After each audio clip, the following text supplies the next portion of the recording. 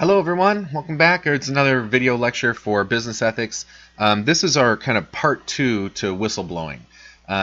So on Tuesday we talked about the Davis piece. You got to see the standard model from Davis, and then a bit of a criticism from Davis about how to approach understanding the moral contours of whistleblowing. And tonight we're going to have two more entries into that discussion from Duska and Larmer. And there's a couple things I wanted to kind of talk about as kind of a framing thing before we get started with this. The first one is that a lot of the topics in the curriculum for this quarter are controversial things where you're kind of getting one side and then another side. So like that there's some like direct conflict or disagreement, rational controversy from that disagreement. Like, for example, next week we're going to be doing affirmative action, and we've got two readings for that, one from Hedinger, one from this guy named Pojman, and they are going to clash like directly with each other. And that happened with Haasnas, Boatwright, Friedman. I mean, they're in direct disagreement with each other too. So this week is just a little different. I mean, you see Larmer disagreeing with Duska. So he kind of goes after Duska by name, right? He's like, Duska wrote this paper on loyalty, and I think he's wrong, and here's why, kind of thing. So there's a little bit of tension there. But I would say this week is a little different in just that it's not so much about direct antagonism. As I was exploring this with my other class earlier today, they're sort of remarking about how a lot of the points that are being made by these various philosophers could maybe be combined. They're not necessarily stepping on each other's toes here. So, for example, Davis is arguing for this complicity model, right? That the moral basis for why you got to blow the whistle, and he is talking about obligatory whistleblowing, is because of this moral demand to not personally be involved in serious wrongdoing. And to do that is wrong, right? And that's why you got to blow the whistle. So it doesn't really have anything to do with anybody else. And that's interesting because it doesn't matter what else is happening at the company. I mean, there's got to be some serious wrongdoing going on, but it's just your participation in it is the reason why Davis thinks you got to blow the whistle. Or the risk of your participation in it is why you got to blow the whistle. So when, to let a little of the cat out of the bag here for Duska, when Duska wants to investigate this claim about loyalty to the company, and his thesis is going to be that companies are not proper objects of loyalty, I mean, that could, and Davis sort of accepts the standard model that accepts this kind of premise that companies do, all other things being equal, kind of deserve loyalty from employees, but Davis doesn't probably have to do that. Like, if Davis looks at Duska's argument and says, okay, maybe you're right, Duska, maybe companies aren't proper objects of loyalty, I think the rest of Davis's picture could still survive that. It's not going to be threatened by that. And in some interesting ways, I think we'll see by the end of tonight, even the stuff that Larmer is throwing down that's supposed to be in like direct competition with Duska's reading of the loyalty situation might also be combined. So part of being a student of philosophy is recognizing where there is conflict. I was just saying to Theo right before we got started, like philosophers, I was saying that thing again, I think I mentioned to everybody about how philosophers go looking for trouble. They're looking for disagreement, for opportunities of disagreement. Not because they want to like engage in flame wars all the time or something. They're not troublemakers in that sense, but because they want to dig into these issues more deeply. And being able to detect where there is actual disagreement, where it may not look like there's disagreement, is definitely an important skill being a student of philosophy as you're exploring these disagreements and issues and theories that people have that may be similar in some respects and different in other respects. Like where is this idea going to step on this idea's toes? That's one of the questions. But there's also a skill in being able to detect when ideas are not necessarily in conflict with each other. They might look like they're in conflict, or they're saying different things, or putting the emphasis on different things, but there also might be these points where you can be like, ooh, that's a great insight right there. I'm going to take that insight and find a way to fit it in with this other insight I got from this other place, to kind of like weave them together or to integrate them. or to figure out, oh, that's a good point and this is a good point and they might conflict, but is there some other way in which they could be synthesized together, that they could be brought together without contradiction? I'm sorry, my phone is blowing up here because there's some stuff going on campus today, so I think I've had a lot of students just now kind of figuring out about what happened and contacting me. So my apologies for all the beeps. I'm going to actually mute my speakers right now. If you want to use the microphone, send a little thing in the message board to let me know you're going to do that. Otherwise, I won't hear you because I'm going to mute my speakers now. Okay. Everyone can still hear me, right? I didn't accidentally mute the microphone. Okay, cool. All right. So I think that that's kind of happening. That's a little relevant for this topic this week with whistleblowing. That all these different papers are adding little insights into there, and maybe some of them could be combined. If you liked one of them and then you liked another one, then maybe that isn't a contradiction, right? That can happen. And the other thing that I really like about these readings, especially the Duska reading, is that even if we don't have these like straight competitors, what Duska's doing is really taking a framing of an issue and rethinking the assumptions that are behind it. And I actually went on quite a long tangent in my other class this morning, or earlier afternoon, talking about how in doing like philosophical critical reflection, it's not always just about the substance of the arguments that someone is making to defend a particular position on an issue. It might also be the place that people can be open to criticism, or something that ends up shaping or informing a perspective, is how you understand what the problem is, how you frame it up.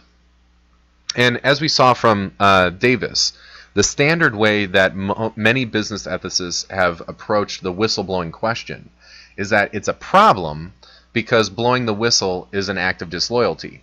That normally, under most conditions, the company deserves employee loyalty, which is to say that the employees need to be committed to the good of the company for its own sake. That's a kind of, I had some students earlier who were like, what do we mean by loyalty? They're throwing loyalty around a lot. What do we mean by that? That's my proposed definition. If you're loyal to something, then you're committed to it being in a good state for its own sake. That you could care about something without caring about it for its own sake, like as a means for something else. Like I might care about the company as a means for me getting my paycheck or something like that, right? But loyalty is like you're looking out for the best interests of the company for its own sake, not in any way in which it's going to reflect back to you or for some other project, but just the business itself. So when a employee blows the whistle on the company, that might threaten the company's interests, and so it might be seen as an act of disloyalty. But we think, oh, but there's all this moral reason to blow the whistle, either from the standard model's attention on the risk of harm, or in Davis's revised version, this concern about moral complicity in wrongdoing, right? So that sets it off, and then it's like, okay, well, under what conditions then does the standing concern about loyalty get overwhelmed or overcome by other moral considerations where it's like, okay, yeah, you probably need to do the disloyal thing. That's how it's standardly framed. And Davis still continues with that, although, like I mentioned, I don't think he necessarily has to. But Duska is basically trying to rethink the whole framing of that debate and be like, can we really accept that premise? Do companies deserve your loyalty? Are they proper objects of loyalty? That's the question that Duska is going to be getting into. And his argument, he's going to argue for the position that they don't, that they are not proper objects of loyalty and they don't deserve the loyalty of the employees. And I always have some students that are just like, what? Right? Like, how is that supposed to make sense? But we'll take a look at the arguments and see what you think of them. People in the chat, as always, please feel free to jump in with your comments, reactions, questions, requests for clarification, all that good stuff. You're very much valued, and you add to the value of this for everybody else too. I'm just going to say that every video. I know you've heard me say it before. One other preliminary here, before we get into how Duska is going to try to accomplish all this. Anytime you see philosophers using some phrase in Latin, it usually means something like that. well, of course it means something, but it means something special. That it's like some kind of technical term of art that has a very precise like definition and that kind of thing. And I want to explain this word prima facie. So to say that something is a prima facie concern, like in the context here, we're saying employees have a prima facie duty to be loyal to their employer. Okay, so under normal circumstances, all other things being equal, you ought to be loyal to the company. To say it's a prima facie duty is to say it's a apparent duty, that it's like one card that's being thrown down on the table in the debate, but it could be overwhelmed by other considerations. So it's not an absolute duty. It's a contingent duty. It's saying if there isn't any other moral issue that's a bigger deal, then this is the thing you ought to do.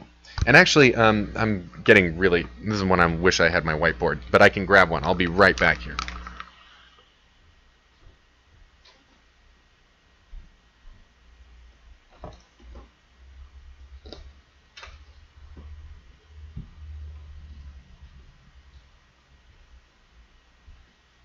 This is my kid's whiteboard here, but it'll work for our purposes tonight.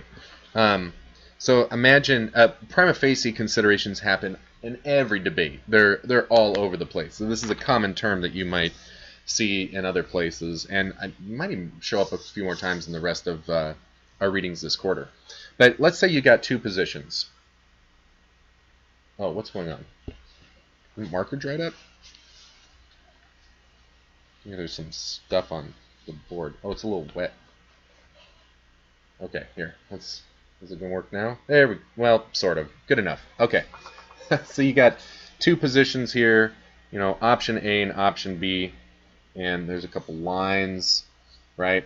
And as we start looking at arguments or factors, considerations, issues of moral sensitivity, morally relevant features, any of the kind of stuff that people want to make moral arguments about, that might be like there's a prima facie problem with one position or a positive prima facie duty to do something else, right? So imagine this is like support for a position, right? Like this one's getting some more support or this one's losing support, and so that's a reason not to do it kind of thing. If it's a prima facie duty or prima facie concern, then that's not the end of the story necessarily. As we start dropping more cards on the table, as we do more reflective analysis and look at other features or other facets or other concerns, it might be that there's so much going for B that even if it's got this little prima facie concern, you know, it still is the thing to be done. And this is how the standard model kind of sets up the whistleblowing controversy.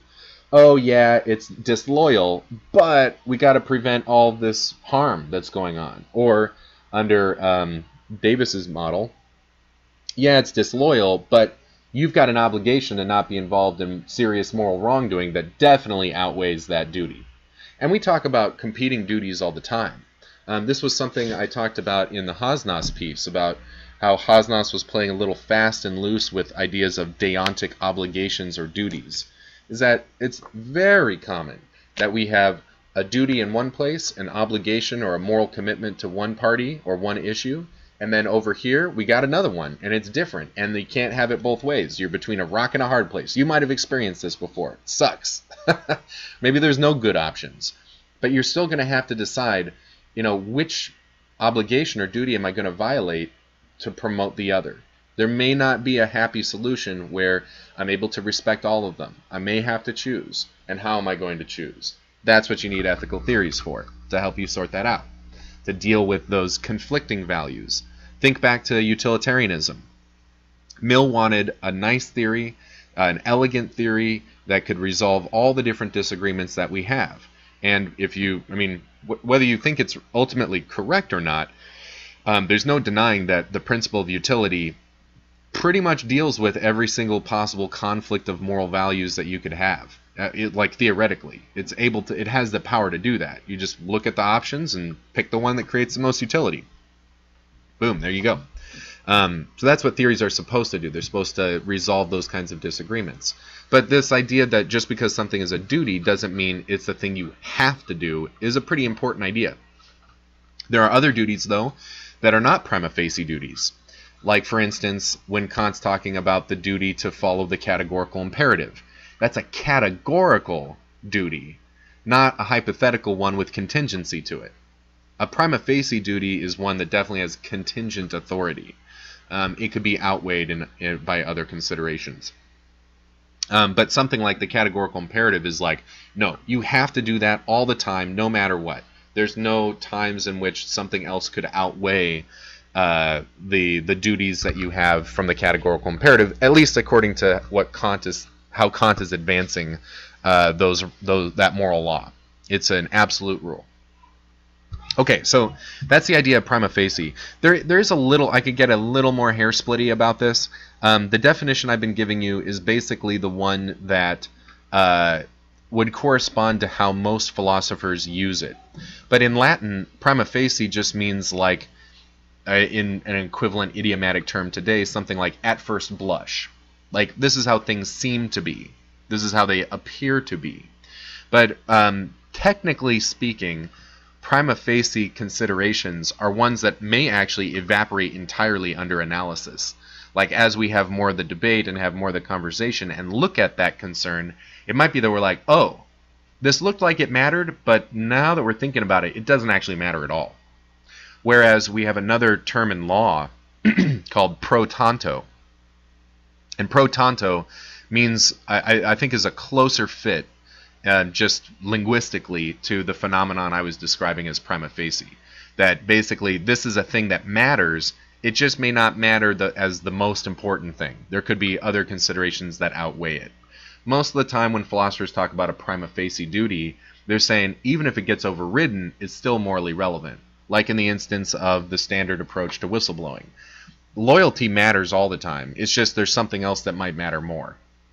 So it cuts against it, but it still counts. You know, it's not like it has evaporated from its moral relevance just because we're not going to go there.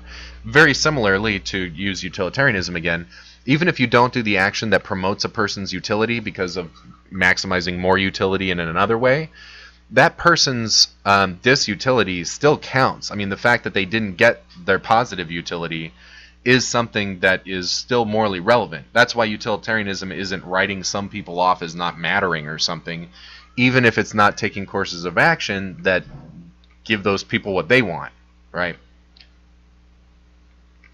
So let me know, chat, is this making sense? Feeling good?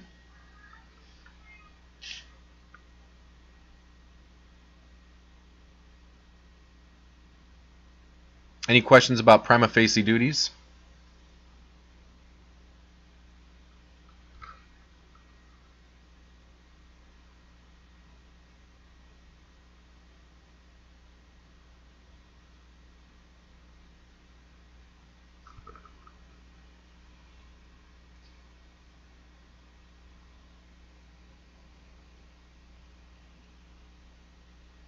Looked like, I think I saw Walter's name. You had maybe something and then maybe you deleted it. I get to see for those of you watching this on YouTube, on the Skype chat I can see when people are typing messages like on text programs. So sometimes I'm waiting for that. Oh, okay. Okay, so it sounds like we're good on that. If you got any questions about the definition of this, please let me know. But again, the setup here is that under the standard model, before we ever get to Davis or Duska or Larmor or anybody else here, the usual way that business ethicists have looked at the question of whistleblowing is that there's a prima facie duty of loyalty to the company, and that the employee, when they blow the whistle, that would normally be a violation or a betrayal of trust. It would be a violation of that loyalty and would be wrong. But when whistleblowing is permissible or obligatory, the circumstances are not equal. There's some other factor here, basically the wrongdoing of the company, the risk of harm, all that kind of stuff. Those other moral considerations override or overwhelm whatever moral force there is in the loyalty to the company. And so you're supposed to blow the whistle in those cases. But we're like, it's the lesser of two evils to blow the whistle. That's the standard way it's set up. What Duska wants to do is say, whoa, whoa, whoa, whoa, hold the phone. why is there even a problem here at all? Duska is going to argue, because companies are not proper objects of loyalty, there aren't even prima facie concerns with whistleblowing. There's nothing that should be blocking it. No employee, Duska thinks, should ever be worried about blowing the whistle, other than that if it's like unjustified accusation or something like this, or it's not a serious harm. I mean, he's fine with those kinds of things. But he's like, you shouldn't be staying up at night being like, oh, should I be disloyal to the company? He's like, no, you don't have any loyalty to the company. If they're engaged in wrongdoing, that's on them. Like, you don't have to somehow protect the company. That's not your obligation or duty. And if you see yourself in that way, Duska's actually like, that's wrong. 99% of the time, that's a mistake. You shouldn't be doing that. Now, Duska's argument, so that's his position. And that's how it's going to connect with the wider debate around whistleblowing, is Duska's basically undercutting that there's even a real serious ethical problem here to begin with about whistleblowing as a violation of loyalty. And I could sum up Duska's plan for defending this thesis into actually a very simplified argument that just has two premises. The devil's going to be in the details a little bit here, but in the broad strokes, it's a pretty straightforward argument.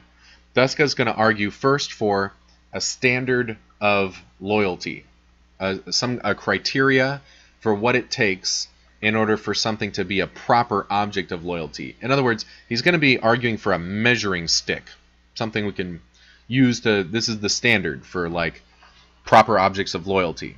And then the second premise is he compares that standard against what's happening with the businesses, and saying, well, what's happening with businesses here doesn't meet that standard.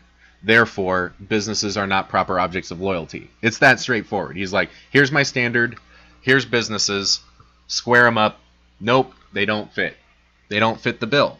They don't meet the conditions that are needed in order for something to be a proper object of loyalty. So there you go. Now you don't have to worry about whistleblowing on your company.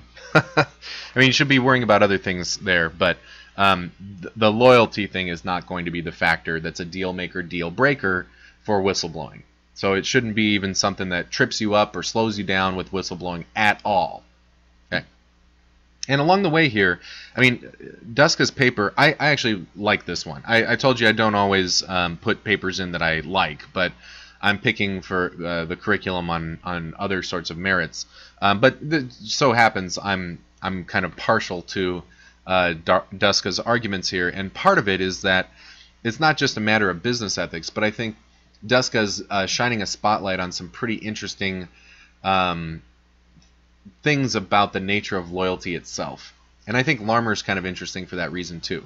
These papers might actually have application not just for you in the business world or your own business career or something like that, but also just maybe for life in general. There's some cool stuff here.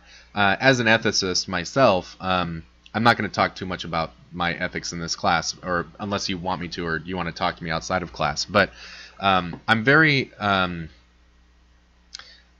focused on relational spaces in my understanding of ethics, just in general. So in my own philosophical work, that's kind of a big deal for me.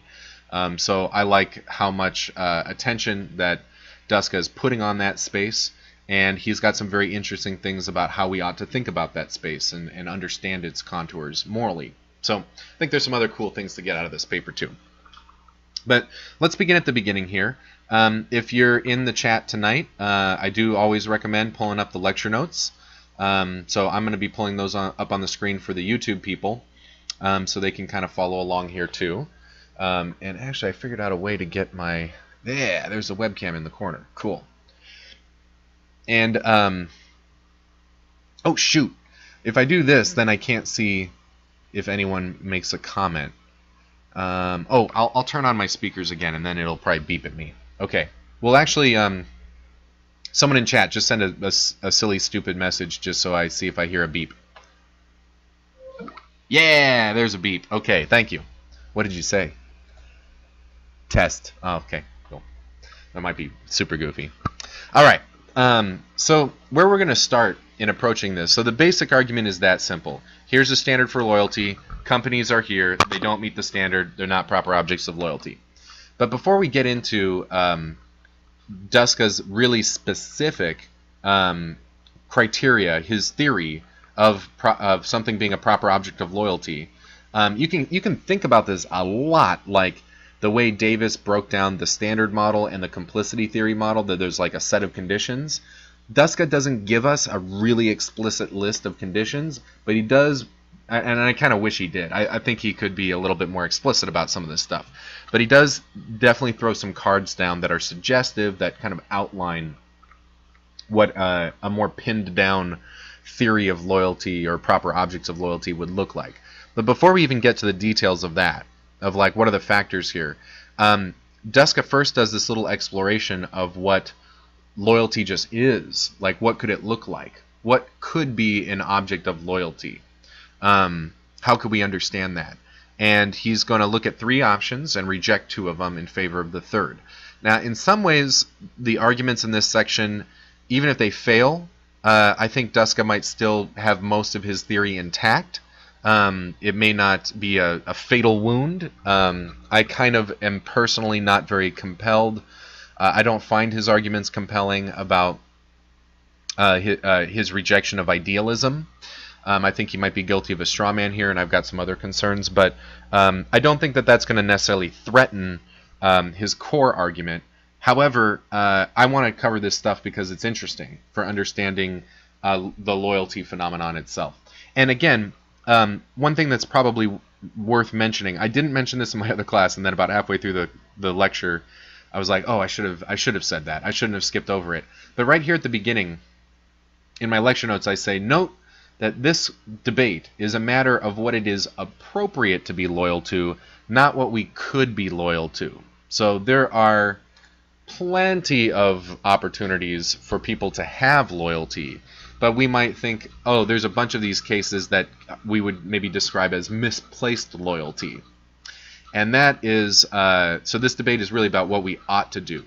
I do think that it's true that at this point in the 21st century in America, the corporate culture is very much one of loyalty. And I actually thought when I was a college student myself that this might be changing a little bit, that there might actually be some movement away from that. A lot of people in my generation seem to be like, yeah, I'm not going to see the meaning of my life in my career for a company, like working for a business. I've got all these other things that are the things that are really meaningful to me in life, especially relationships with people.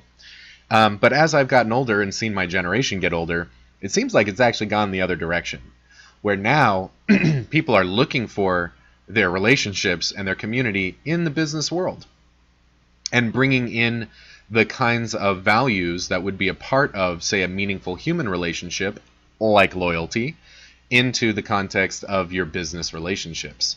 So I do think that I've had so many friends working, especially in the tech industry, that report on this kind of thing, that like the and nonprofit sector. Don't get me started on that. But the companies are expecting them to really devote themselves to the success of the company, and that there are these like interwoven relationships here. And then if someone's not doing that, if they don't exhibit that kind of loyalty, that they're somehow not a good employee, that they're lazy, that they lack virtue, all this kind of stuff. So the pressure to be loyal to your company, to exhibit loyalty, I think is pretty high today in a lot of different sectors of the business world. Even when there's at the same time this kind of like understanding of the business world as some kind of like cutthroat jungle ball kind of thing, it's really funny to me that both of those things can happen at the same time. And maybe Duska's going to have some useful insights for how we can understand that in his analysis of loyalty itself. But that's the question. I mean, plenty of people can be loyal to a company. It's not like it's impossible to do that. It's just, is that a good idea? Is that proper? Is it appropriate to do so? Is this misplaced loyalty or not? And Duska thinks, his thesis is, it is misplaced. Loyalty to the company is misplaced. Okay, so getting into these 3 different forms of loyalty, or what you could be loyal to. Sorry, pardon me.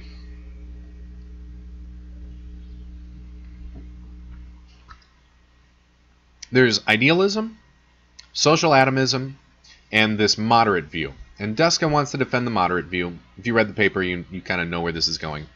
But I think idealism is pretty tricky to understand. Social atomism and the distinction between social atomism and the moderate view, I've had some students report to me as a little tricky to understand as well. But I find that we spend most of our time talking about idealism. So let's knock that one out first, and we'll also at the same time, I'm going to kind of skip ahead in the lecture notes here. We'll talk about what idealism is as a theory of loyalty, and then also Duska's problems with it. So the idea here with idealism is that what you're loyal to is an abstract entity.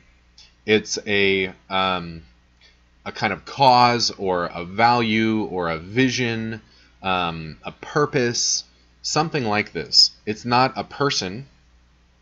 It's not people. It's not like you're loyal to specific people. And it's also not loyalty to a convention or even an institution. Like having loyalty to the business doesn't really fit with idealism so much. It is possible that loyalty to an ideal might, or to like an ideology, might make you loyal to an institution, but only contingently. So if we were saying, if we're using my definition from earlier, that loyalty is a commitment to something that it exists in a good state for its own sake, then if my concern for my employer is really just with how that employer gives me opportunity to engage in some kind of higher ideal or higher purpose, then it really isn't valued for its own sake. It's just being valued as a means for making that happen. And honestly, I think I kind of fit the bill here. I think I could use myself as an example with my loyalty to Bellevue College, which I don't know, it's weird. I don't know exactly how I feel about it, but I definitely, I reflect and find feelings of loyalty to Bellevue College, whether it's proper or not, I sometimes wonder. But what I'm really loyal to is not the college. What I'm loyal to, what I have loyalty for, is a kind of vision, the mission statement of the college. That is something I could have loyalty to. And in fact, when I was talking about this with the other class this afternoon, we kind of were exploring it a little bit more. People were asking some questions about it. And is there some noise going on in the background? Are you guys hearing some noise in the background? Sorry to interrupt. Any distracting noise happening?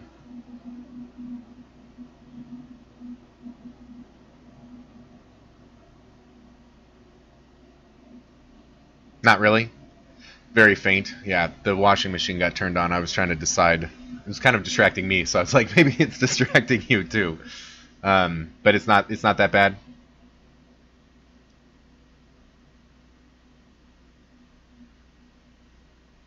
Okay. Okay. All right. I'll stop freaking out about it. Okay. I can get over it. So I'm saying we were talking this afternoon, and I brought up this thing that happened a couple years ago with our last president, where there was some talk that Bellevue College was going to merge with Western. And I was really opposed to that. And I sent a letter in, they were asking for feedback and stuff like that. And I was like, no, I'm not down with this. And the reason is that Western has a very different mission statement than Bellevue College. And in particular, one of the things that I'm loyal to is this vision or ideal of making quality education available to people for whom it's not as accessible. Yeah, WSU. Yeah. Oh, yeah, Washington State University. Sorry, not Western. Yes. Thank you, Leticia. Bellevue College is committed to making education more accessible to people. And WSU has this massive emphasis on research. And you go looking at their mission statement, you go looking at all the documentation about their institution, that's not a priority for them. And I was like, I have loyalty to Bellevue College based on my loyalty to that value. And you can definitely imagine how, so I'm an idealist in the sense I'm loyal to this kind of purpose, to this moral ideal or ambition or vision or principle, that kind of thing, an abstract entity, like a moral concern. If Bellevue College no longer operated in a way that was consistent with that vision, then all of my loyalty to Bellevue College would evaporate in a heartbeat. And sometimes I have some questions about that. I don't think that Bellevue College is fulfilling its mission mandates as well as it could be, and sometimes it's been somewhat bad about that. But I'm like, well, the fact that it still is the mission statement, and there are people here that are working toward that, means I'm still, committed to this institution thriving. I want to invest in it. I want to go the extra mile with what I'm doing to promote Bellevue College, to make it a successful institution, because it accomplishes this other thing, this higher ambition or higher ideal, and that's the thing that I really have loyalty to. Bellevue College is just an instrument. It's just a mechanism. It's a means for accomplishing that end. It doesn't exist as an end in itself. Okay, so that'd be an example of loyalty to an idealism. Or Duska brings up religion, and I think in many times it can work that way for religion too. And even in the same sort of way in which the institution is not the real thing. Like, I think someone who is religious doesn't care so much about the human institution, like if you've got some legally registered church or temple or something like that, mosque, whatever it is, that the U.S. government recognizes as an organization. That's not the thing you really have the loyalty to. It's to the religious vision, the theology, the doctrine, the values, all of that. That's the thing that you're really loyal to. And so that would be another example of idealism.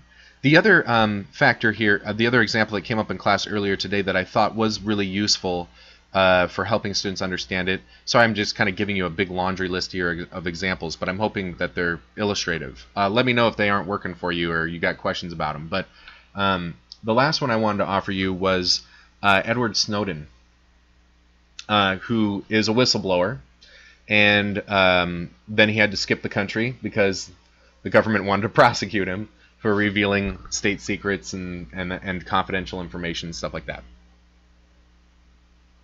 Now, what's interesting here is that even though the accusation against Snowden, and I'm not here to debate whether what he did was right or wrong or how we're going to evaluate his whistleblowing. I just want to think about what is Snowden loyal to. And the accusation that he got immediately and ongoing is that he betrayed his country. He is disloyal, right? He engaged in treasonous activity against the United States. And if you hear Snowden talk about it, he thinks he's a patriot. And that's interesting. What's going on there? Well, what he betrayed is institutional parameters, right? And those institutional parameters don't just exist for their own sake. There's moral reasons why those rules are in place and all that kind of stuff. Like I said, I don't want to debate whether what Snowden did was right or wrong here, but there's a difference between betraying or not being loyal to the institution or the set of rules or laws and loyalty to an ideal. And the United States, America, is not just the institutional government, but also maybe a kind of vision, right? A set of values, a way of understanding society and justice, that maybe you could be loyal to that.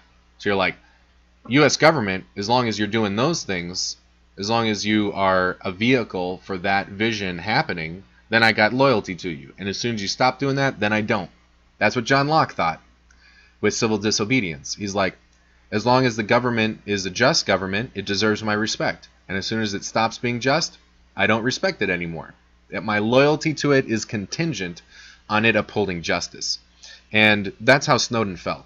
He felt that the United States was acting un-American. It was betraying the values and principles that is the vision of the form of government that we created in the Constitution and all that kind of stuff. So when the government was not doing what it was supposed to, then he's like, the loyalty I've got is to these values, to these ideals. And I think about this as, I'm sorry to go on a little tangent here about this, but especially in the context of something like patriotism or religious faith, I mean, these things can get distorted so quickly. And I think it's interesting how to be at all interested, or to like, you might think America is just totally crap. Like, even on paper, you know, even in the vision of it, like the Constitution, stuff like Declaration of Independence, it's just, that's all BS. You might think that. I mean, we could argue about that. Is the vision of social justice that's present there a good one, an ideal one, or, you know, what are its problems? Which ones? What are the problems that it has? That kind of thing. But there's a big difference between criticizing that and criticizing the way that America actually is, because how America isn't necessarily defining of what America is, if that makes sense. In other words, the institutions may not be reflective of the vision. And I think that has always happened. My opinion is that America has never actually existed in accordance with the vision in its formation. That's something that we've had to work for and fight for internally, not just with external threats, but how much are we actually going to have a country that reflects those values? And it might be that you feel torn about your loyalty to the country based on maybe loyalty to that ideal, but not necessarily to the execution on it, right? That you got the criticism for that. More on that kind of idea when we get to Larmer, because I think Larmer's got a really interesting card to play when it comes to that sort of arena.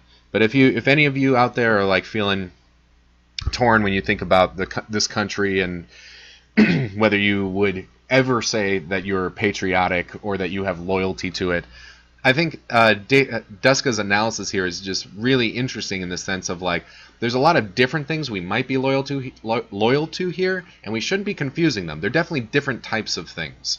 And so this first theory is just about how you could be committed to this kind of idea or concept or ideology or something like that, and not necessarily to people or to conventions. So not to laws, which are just specific conventions, or maybe customers, which would just be certain types of people or something like that. Okay. So people in chat, let me know. Is this making sense? Just what form of loyalty we're talking about when we're talking about the idealism model.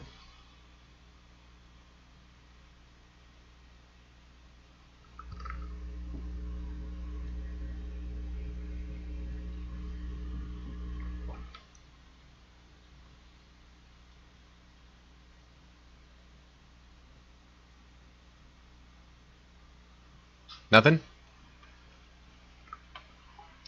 Thank you for telling me, Theo.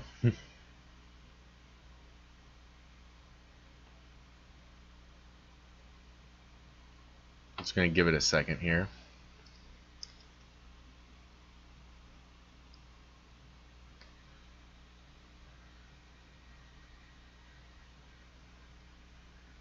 Okay, cool.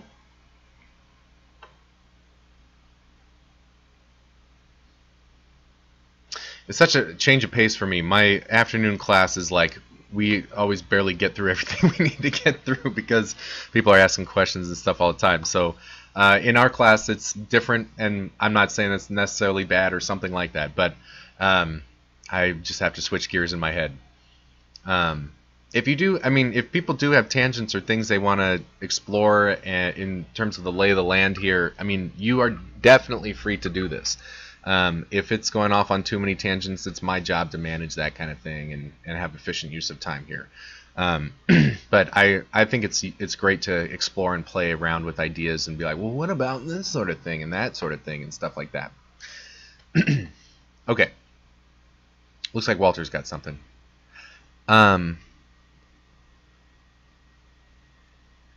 Tries to offer an opportunity for clarity to reflect where you're putting your loyalty to.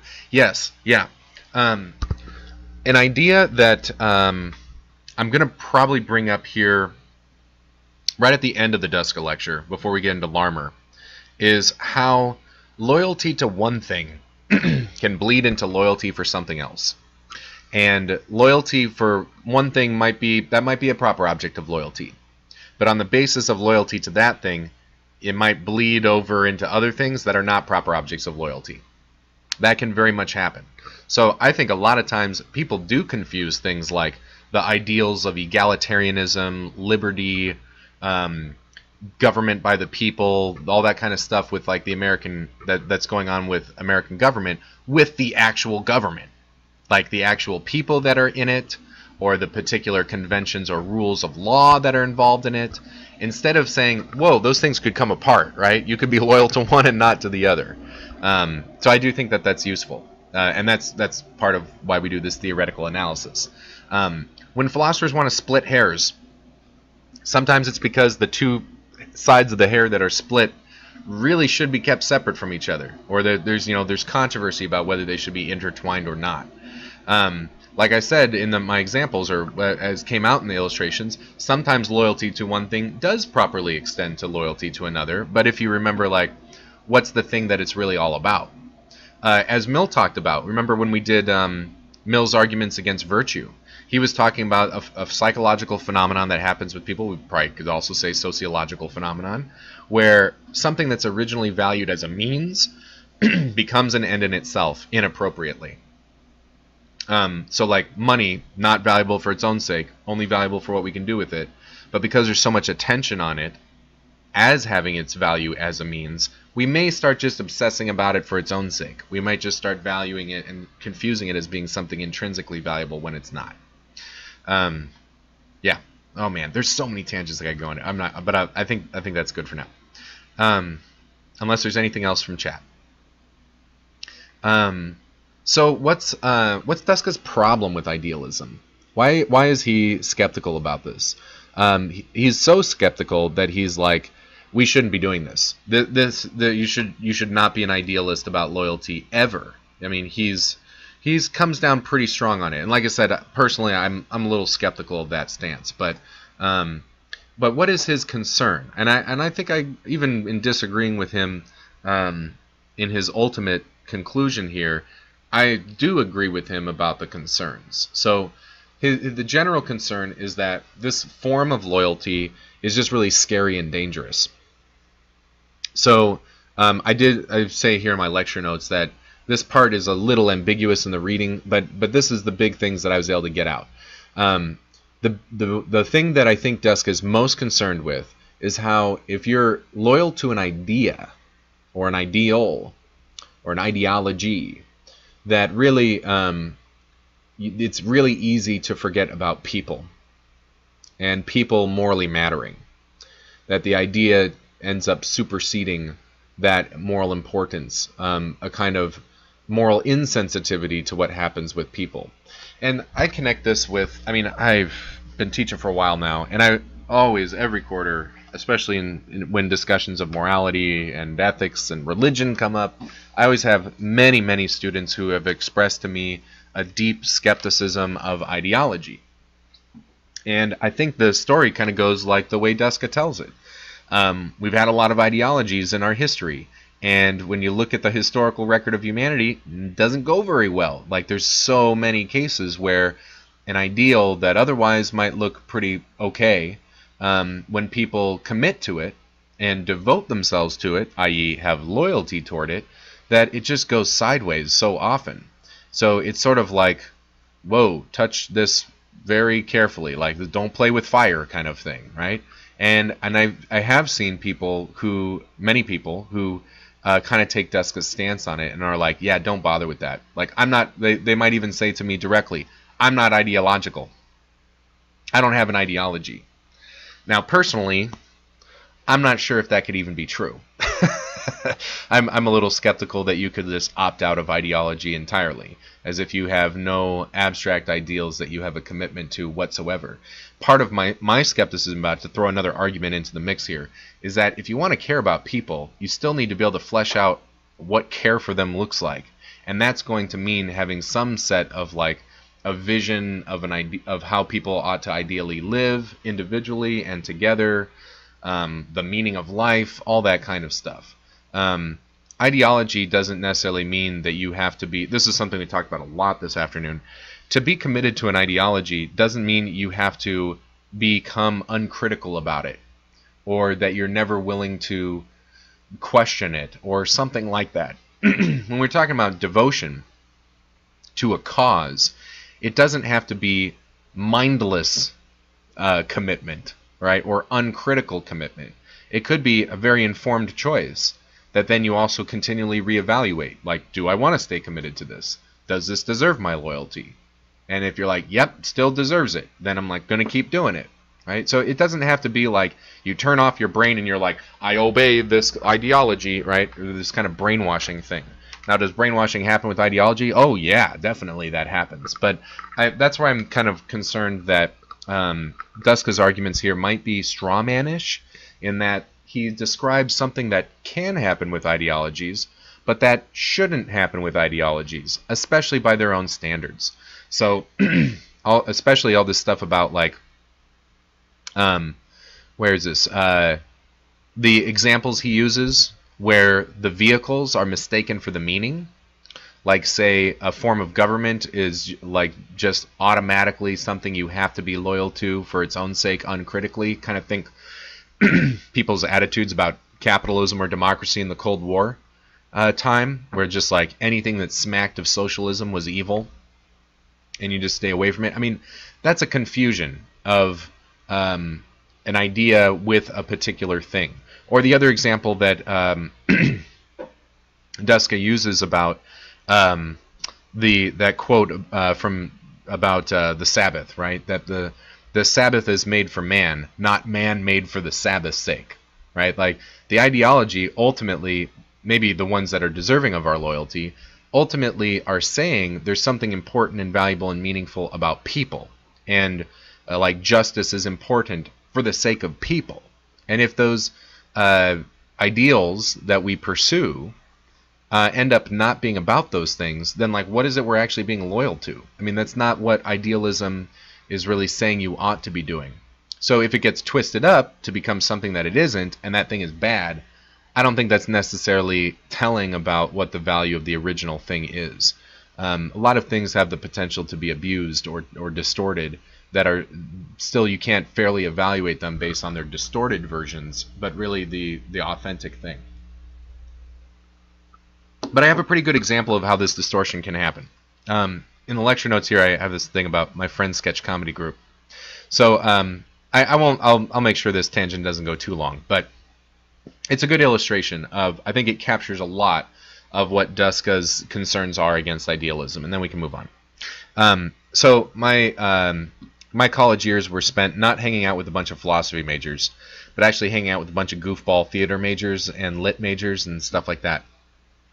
And a bunch of my friends had this sketch comedy group that they were in, and it was called Ubiquitous They, and they did it through college, and then when they all graduated, moved to Seattle, they kept it going for quite a long time, for many years after graduation. So I wasn't involved with it. I wasn't an actor or writer or anything like that, but I knew everybody, and they jokingly referred to me as the board, like I was the board of directors for the organization, even though I did jack shit for them, other than to be friends with them. And so I was very connected with it, and that group of friends with this sketch comedy group, they had an idealistic commitment to Ubiquitous They. That was the name of the thing. They had ambitions. It wasn't just like screwball comedy for fun. It was like they wanted to make art, comedic art. So they held themselves to very, very high standards, to these visions of artistic ambition. It kind of reminded me of, I don't know if anyone watches it anymore, but Monty Python's Flying Circus. I mean, it might look like absurdist screwball comedy, but it is very carefully crafted and very intelligent at times. Actually, I don't know if you know this, but many of the Monty Python people have philosophy degrees, actually. And it kind of shows in their writing, even when they're doing totally absurd stuff. So my group of friends were doing that. And so many times, they were so consumed with that concern about that artistic ambition that they would just abuse each other. They would forget about how they're friends, and they care about each other. And they're doing this because it's meaningful to do it with others. But they kind of got distracted by that artistic ambition, to this ideal vision of what Ubiquitous They was, that they had loyalty and devotion to that. And so I got involved a lot by like playing diplomat and smoothing over disagreements and mediation and stuff like that, and reminding them about what they're really all about. That is a thing that they are committed to, but they're also committed to other things too, including people. And that's going to go very much in the direction that Duska wants this conversation to go. Okay, so I think that's probably pretty good here for getting at the idealism thing. Yeah, I like this like metaphor about fetishizing moral rules. The replacing the spirit of the law with the letter of the law. That's a really good example. And Duska goes for the low-hanging fruit here with things like religious and political wars, ideological conflict, things like that. But I really do think, especially picking out these ones, this can happen if you just care about anything. If you find anything meaningful. I told a student earlier today in our class that I don't know how you, like going back to my skepticism about how someone's not ideological. If you have beliefs at all, what does it mean to hold those beliefs unless they translate into action somehow? You have to have some kind of commitment to them. If you're like, I value this, I think this is good, and then you never do anything about it, you never contribute to it, it doesn't inform your actions in any meaningful way, then it's really hard to see how you authentically hold that belief or value. And to be committed to having that value happen seems to me pretty intrinsically connected with just having the value. So that's going to probably be a danger. Like these kinds of dangers, the conflicts of disagreements about that are always available if we care about stuff, that we have sincere commitments to values and meanings, and they don't sync up, that they're in conflict. There's always going to be the danger. I don't mean that war is inevitable or something like that, because we have other ways of dealing with our disagreements without killing each other. Like the Code of Intellectual Conduct, I think, is a pretty good model for things like that. But the danger is still there. The danger is still there, and probably, I would argue, unavoidable. But regardless of what we think about this idealism thing, like I said, I don't think this is going to affect Duska's arguments too much. But we've got these two other models here. We've got this social atomism idea and the moderate view. And social atomism is going on really the complete opposite end of the spectrum from idealism. Idealism is loyalty to an abstract object, an idea, a cause, a purpose, a vision. Social atomism is concrete. Loyalty to people. That's what you have loyalty to. My phone's blowing up. Okay. I actually want to do some more drawing here. So, and really, I don't want to overstate Duska's rejection of social atomism, because his complaint about it is not really that it's wrong so much as it's incomplete. So let's talk about what loyalty in the context of human relationships could look like. So you might have, here's you, and you're going to be loyal to another person. So here's the picture. Here, I should pull this up. Here we go. Bigger picture. There we go. So here's a person loyal to another person. And what social atomism is saying is that really all discussion of loyalty is reducible to the normal moral obligations that you have toward others. So like being loyal to a person is like respecting their human rights and fulfilling your promises, like being trustworthy, not doing them harm, things like that. That's how you should understand loyalty. It's just you have to be talking about specific people and the obligations that you have toward them, and this could be reciprocal or not or whatever, right? But it's reducing loyalty to just moral obligations to particular people.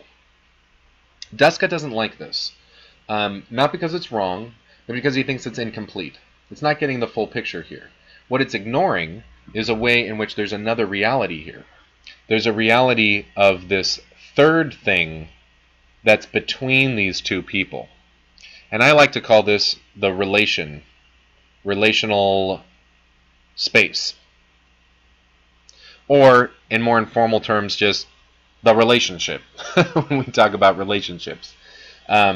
So, there's Duska is saying with the moderate view, take social atomism, add on top of that this notion of an abstract object, not a person, but an abstract third thing that's independent of the two people, but which the two people both contribute to. Okay?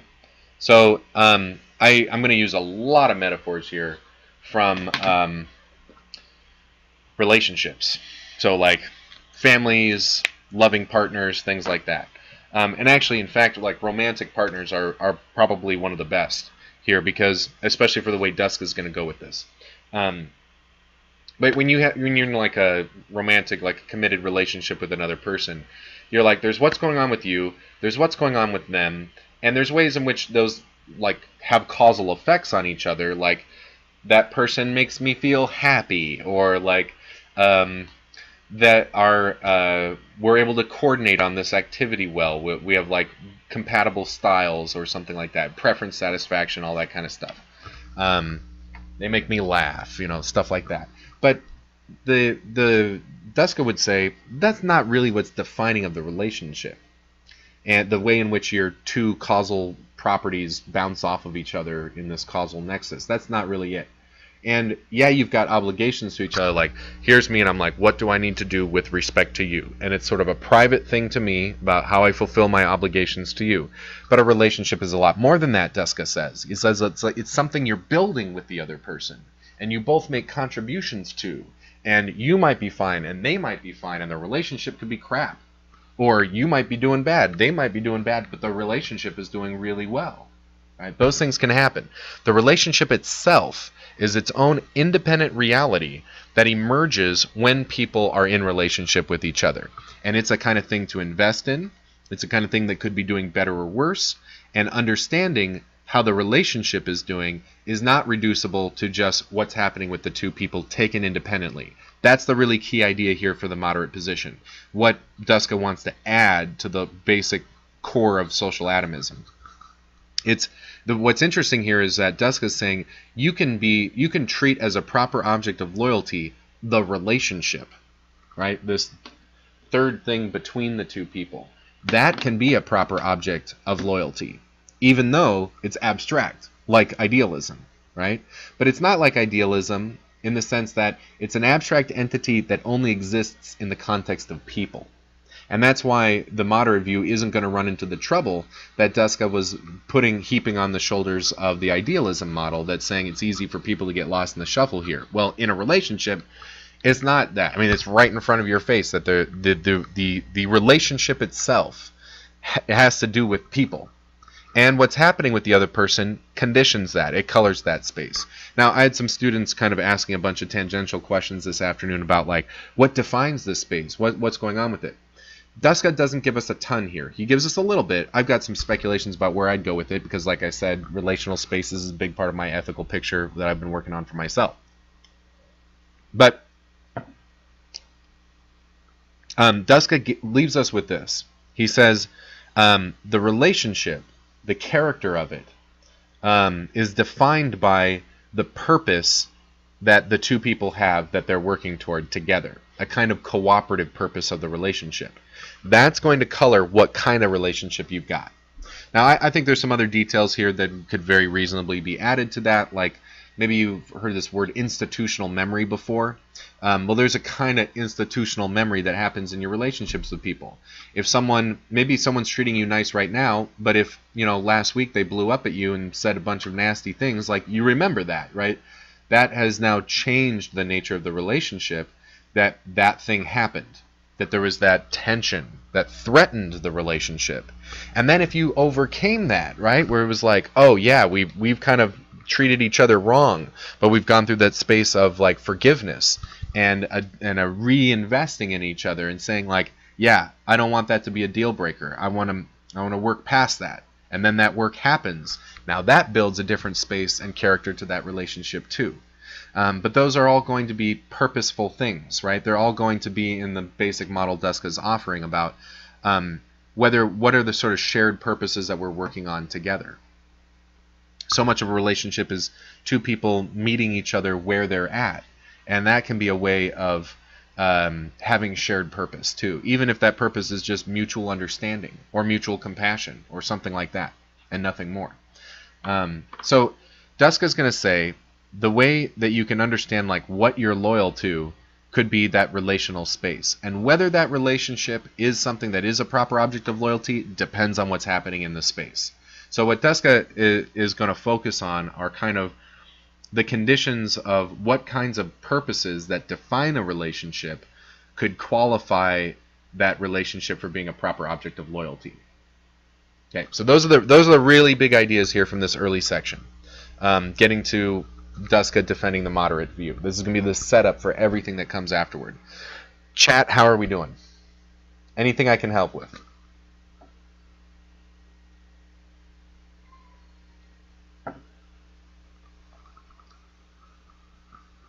That was kind of getting to a big stopping point of sorts.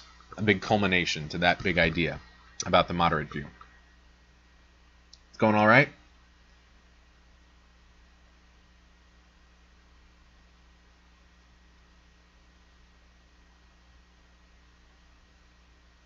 Good? Mm-hmm. Any reactions? Anything you're curious about with this? Anything you're skeptical about? Anything you'd want an answer for from Duska about this? Just so far?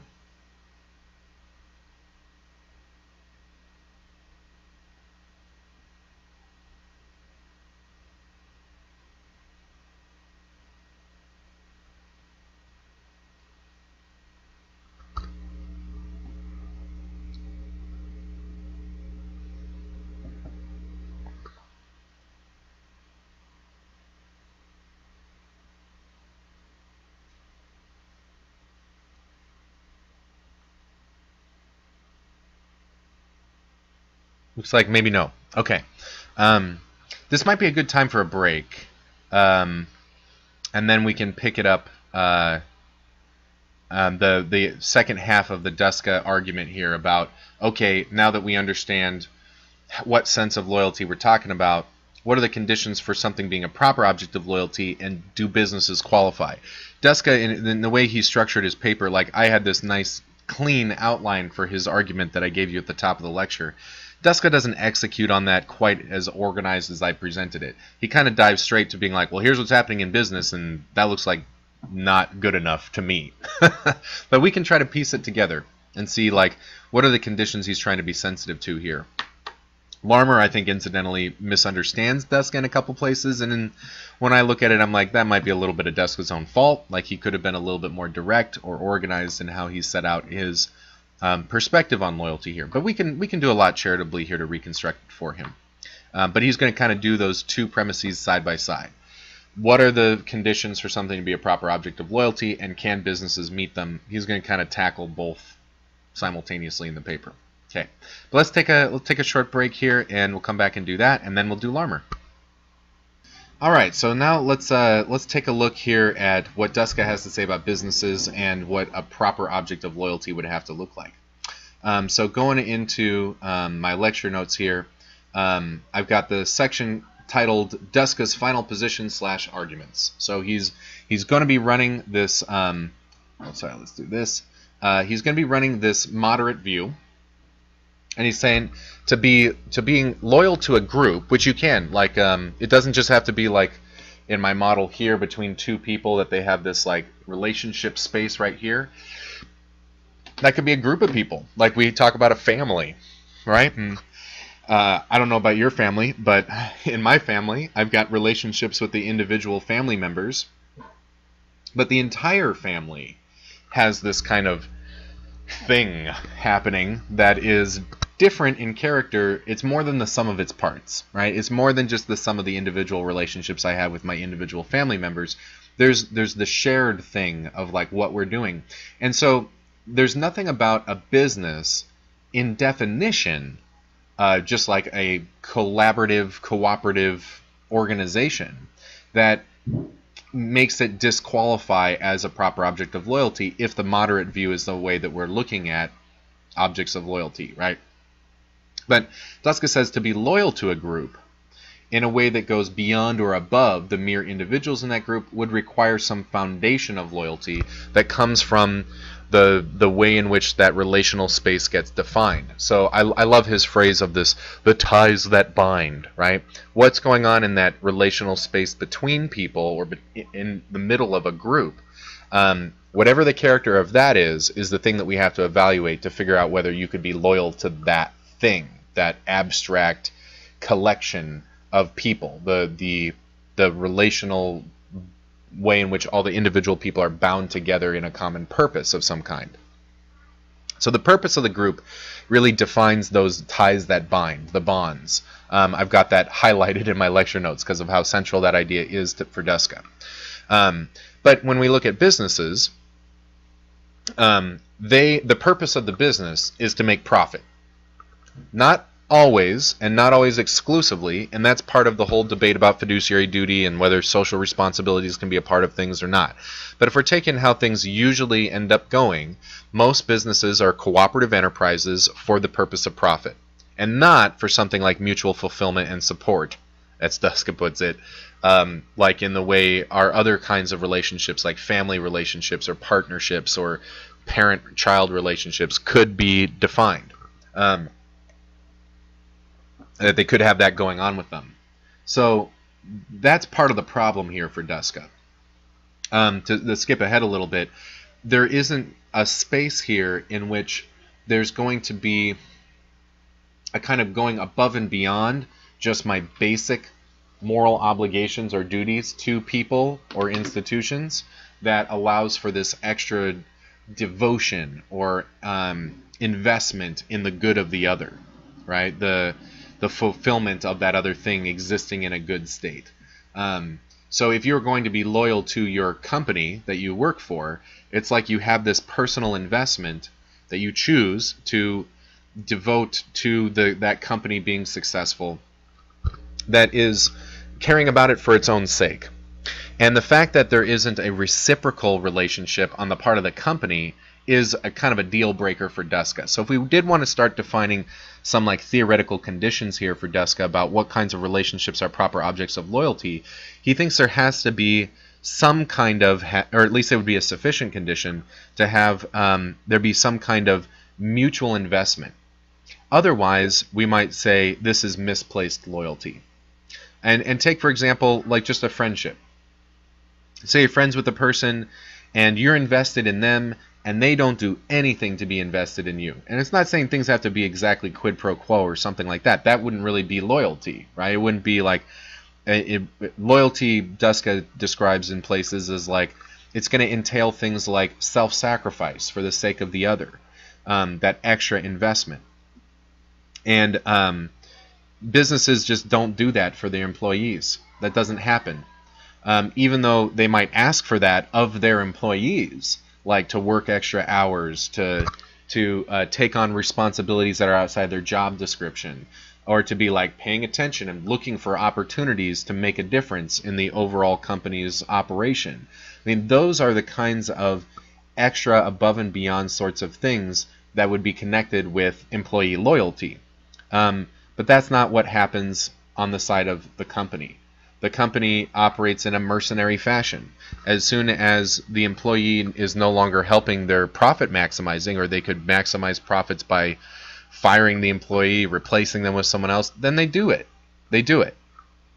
Unless doing so, like as a matter of policy, might cut into their ability to attract better employees and thus take a cut to their profits. I mean, that kind of thing, right? Even if the company is concerned about what's happening with its employees, it's still ultimately, most of the time, for the purpose of maximizing profits. There isn't a commitment to the good of the employee for their own sake, but it's always derivative of the success of the business. So two people can operate cooperatively with each other in, say, like a startup enterprise or something like that, without having any kind of loyalty bond between them. And that's what Duska is really seeing happening in the business world.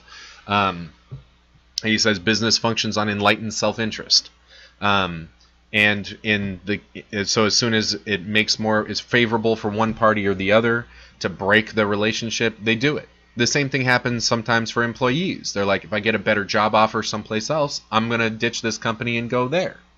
And that's just how the business world operates. And if that is what is happening, then Duska is saying that kind of relationship doesn't give you the basis for loyalty.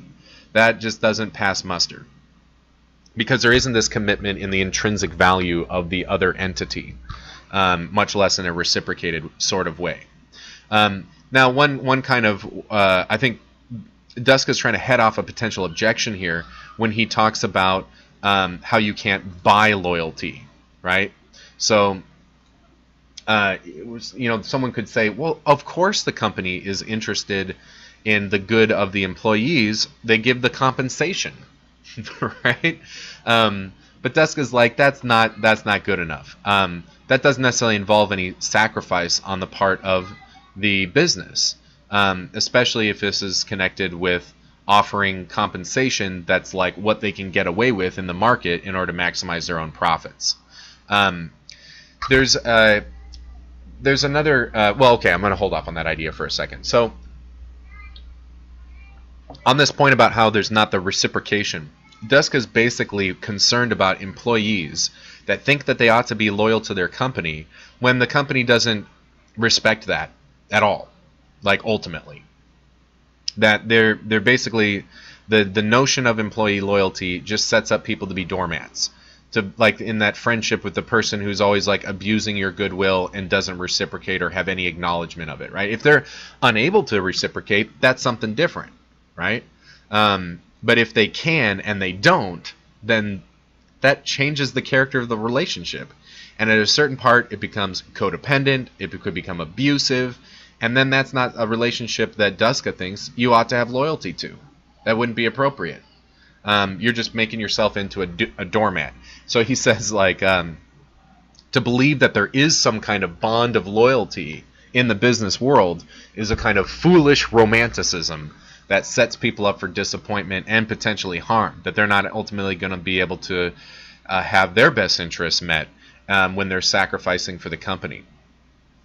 So I mentioned earlier that I've had a lot of friends working in different, especially tech industry jobs, where this seems to be really rampant, where the company is sort of, there's a culture of expectation that the employees need to be like going above and beyond to promote the interests of the company and its success. And if you're not doing it, you're not on the team, right? You're not being a good employee. And really, Duska is setting up something different. He's saying, so like this next point in my lecture notes, to say all this doesn't mean that we don't have duties and responsibilities to the company. Duska's fine with that. He's like, you make an agreement to do a job, you need to do your job. But it doesn't mean you have to be loyal to the company. You're just operating under a contract. You're like, the company is like, we want to hire you for this job. And you're like, what's the job description? That? Okay, what are you offering me for compensation? Yeah, I'll take that deal. I'm willing to take your money to do this job for you. But nothing more, right? Duska says, this quote I think is really important for Duska's position here. Duska holds that we sell our labor, but not ourselves to the company. And that's also connected to how you can't buy loyalty here. Now, a student brought up in my afternoon class this idea of like, what about, or I don't know if a student, maybe I brought it up, but it came up in conversation.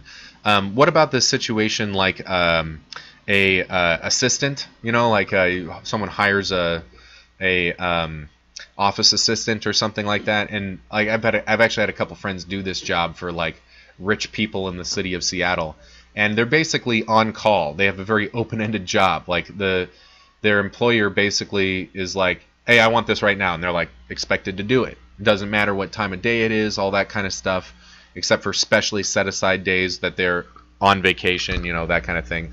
But I mean, the job description there is really open-ended, and Duska's not necessarily concerned with that. I mean, he's like, if that's the expectation for the job, if that's what you agreed to sign up for that for compensation, then that's fine, and then you do have to do those things, right? But what you're selling there, you're selling something defined. You're like, here's the labor that I'm going to offer, and here's the price for it, and there you go. But to go and do anything more than that, to go above and beyond that, to have this devotion and commitment to the success of the business, Duska's like, no, no. Your responsibilities as an employee don't extend to that kind of logical space. And if you think that they do, you're wrong about it. That's basically his position. Now, I mentioned here that Duska at the end kind of leaves open. He leaves the door open. He cracks the door open here for a business being potentially a proper object of loyalty, and I can see it too. Like, let's say the company really does, in a sincere way, value its employees for their own sake. Like, imagine you got managers who are stakeholder theorists, who are like, it's not just about the bottom line and maximizing profits. We have to run this business in a way that is concerned about the interests of everyone who's affected for their own sake, including the employees. Working for a company like that, you might have loyalty to that company if you know that the way that that company is operated is really invested in what is intrinsically good for you, regardless of whether it helps the company or not. It's hard to tell sometimes, because even companies like, say, Google is a really good example of this. Google has, like, their branches and stuff. Maybe you've seen pictures or visited or know people who work in, like, their San Francisco branch, for example. I mean, they've got all these perks to the job. They're like setting up the company as kind of like a little village.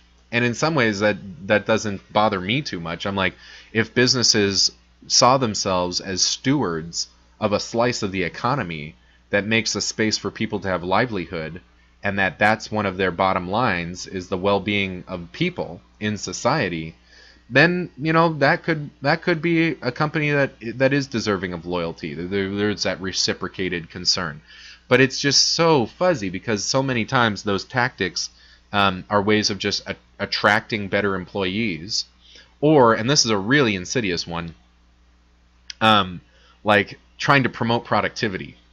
So if you like living in the village of the company, on their campus, for instance, you'll be there more often, doing more work, more involved, more invested in the company, this kind of thing.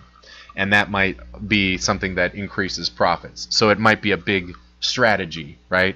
Now, it's certainly possible that both things could happen. It might be that the company actually being directly committed to the good of its employees in a way that isn't focused around the bottom line may end up having a kind of profit maximizing effect in the long run.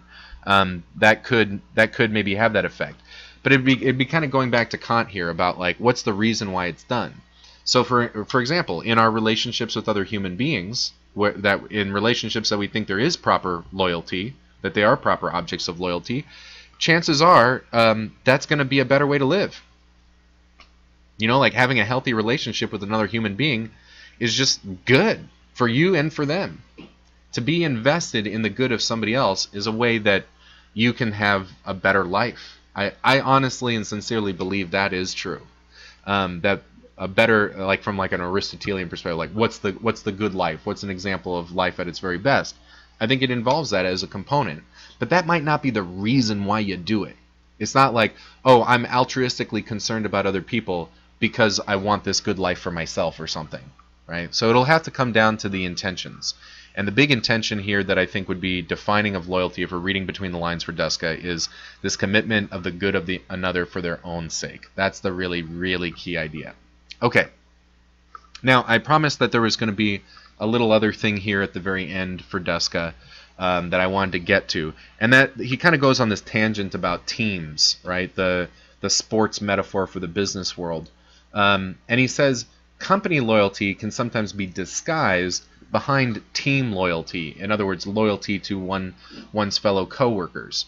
Like in this context of, like, we're all working on this team together to be successful. So we need you to, like, be a part of the team, right? And to identify with it and to see your good in the good of the cooperative community, right? The enterprise of the company. By the way, loyalty can very much, this is another tangent, came up in my other class, I forgot about it, and then I really remembered it just now.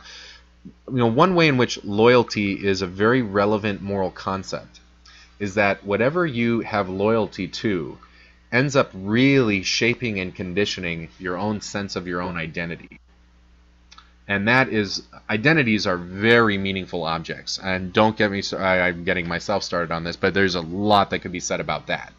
And I think part of another way we could put Duska's claim here is that he thinks it's dangerous and not respectful. Maybe you might put it this way: it's not respectful to yourself to find your identity in your devotion to a company that doesn't give a shit about you. Or to, I mean, I know this is a really loaded example, but I do think that it's an apt comparison of what's happening in principle here in Duska's mind. Imagine domestic violence, domestic abuse. That happens in the context of relationships. And one of the tragic things about this is oftentimes victims of abuse do see themselves as like loving and caring for their abuser, that they have some loyalty to them, that they need to stay in that relationship rather than leave it. And then their identity gets wrapped up in it too. So much so that one of the things that I'm familiar with in my own research on the phenomenon is that a lot of abuse victims have a very difficult time understanding themselves after they escape from the abusive relationship. Not always, but this is a thing. It's like comes up a lot in say like post-traumatic trauma and the therapy around it and stuff like that. That like the things that we find that we put our loyalty into end up shaping our conception of ourselves. And that could be for better or for worse. Like that might be, you might actually be loyal to an object of loyalty. You might have that commitment to it because you see that the way in which that loyalty affects your identity is an accurate representation of who you are. Like, for example, a really basic example of this would be Kant's moral theory. I mean, he doesn't just have these principles, these moral laws, but there's a conception of what you are as a person, like where you get your dignity from, in the fact that you have the capacity to be self-determining, to subject yourself to the categorical imperative, all that kind of stuff. Like and I've actually met some people who have become convinced of Kantian ethics, not on the grounds that these values are like the objectively right moral values. They didn't start there, but because Kant's way of understanding the human situation, or what way of understanding what kinds of things we are, it seems to be accurate. That's an apt description of what it is to be a human in this life. And then the rest of the morality kind of falls off from that. So that kind of thing can happen. And this is related to the team thing, because very often I identify with the team. I find my identity in my participation in that team. And like Duska says, this isn't always bad. Like he's like, sports are great. You know, just playing a game, and it's like competitive, but it's just a game. And there aren't really a ton of consequences about this. And we're not talking about professional sports, right? We're just talking about like intramural or something. Like play a game with some people and it's fun. Like I play all these board games there's my closet right there, board games. And it's not like we're trying to destroy each other. But this is the wrong framing of understanding the meaning of what's happening in business relationships according to Duska. In the real world of business, there are winners and losers, but people's lives hang in the balance. It's not as simple as like the kind of trash talking that you see in a casual pickup game on the basketball court in the local park, right? It's a little different when you take that framework of operating and a way of understanding our relationships and apply it when people's livelihood hangs in the balance, right? So Duska, I think, has this whole section in the paper because he's worried about how these meaningful models, like a team, end up conferring a kind of legitimacy on how we understand our roles and our relationships in the business world that is inappropriate. It's like the way in which we could see a proper object of loyalty in this one space then gets bled over into another space. And particularly this idea about how, where he says the company loyalty is disguised behind the loyalty that you might have to your fellow coworkers. So Walter brought up a question about this over the break, and this was the kind of thing I wanted to address. I was alluding to at the beginning of the lecture. I've had some friends work at Microsoft, And I don't know if any of you have any experience working at Microsoft, but there's something really sneaky and slimy that Microsoft does, in my opinion. I think it's clever, but it's nasty. Microsoft, in its corporate hierarchy, intentionally sets up positions of competition between its own employees, and there are prudential reasons for this. Like there's it's trying to increase productivity and efficiency by using competition. It's like classic capitalist theory, economic theory, and what they do, it's not just a matter of competition, but it's exploiting people's social relationships. That it puts people on a team where their own success depends on each other. And that builds, with those kinds of coworkers that you're seeing every day, that you're engaged with all the time, we're human beings. We naturally want to have these ideal relationships with each other. The kinds of relationships that can be proper objects of loyalty. So Microsoft sets up these situations. It's almost like social engineering, where people are pushed.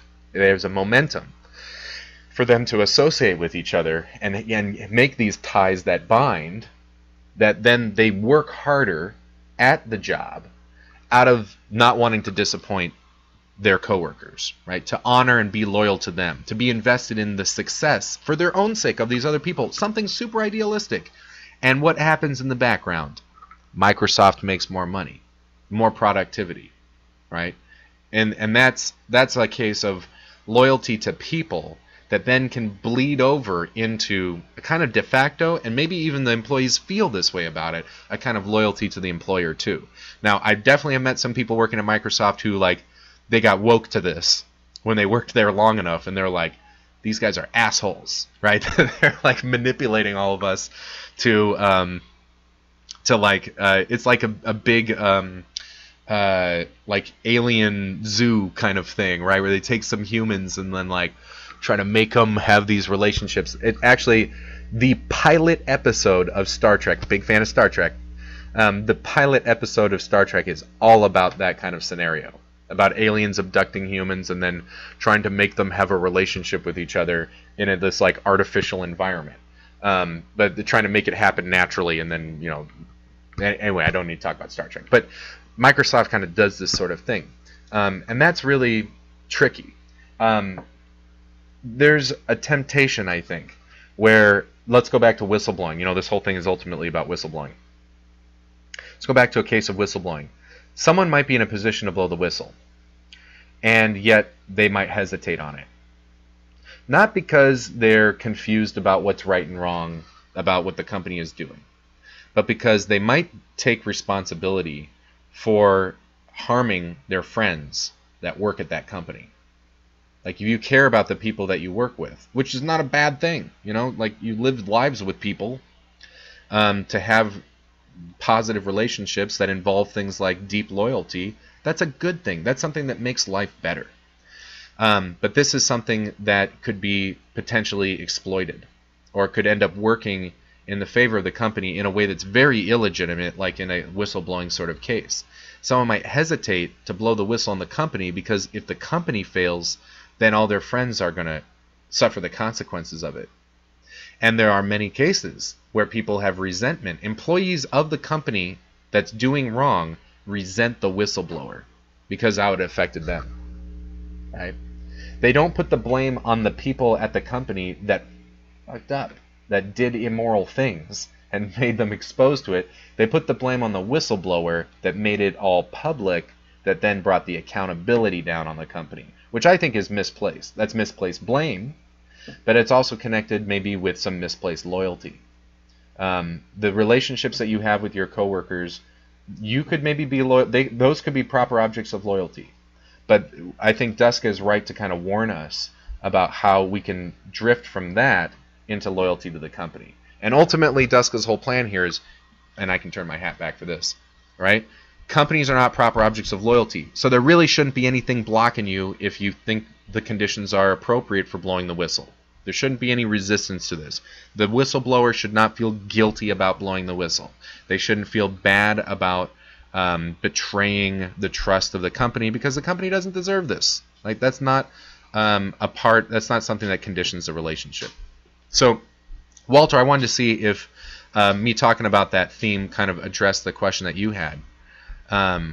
Or maybe there's some stuff left over there too. It's a messy situation.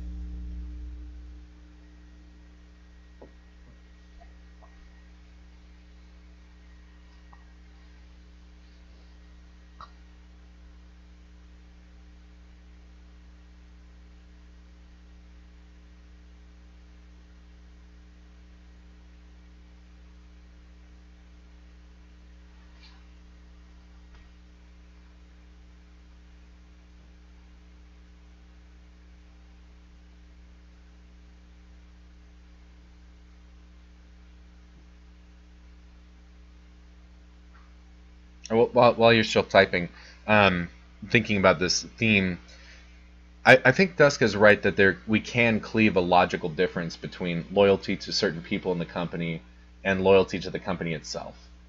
And so I think those can be, you can imagine how one can happen without the other. But it becomes very, very difficult to separate them in practice. And I think companies often know this, like Microsoft, and exploit it.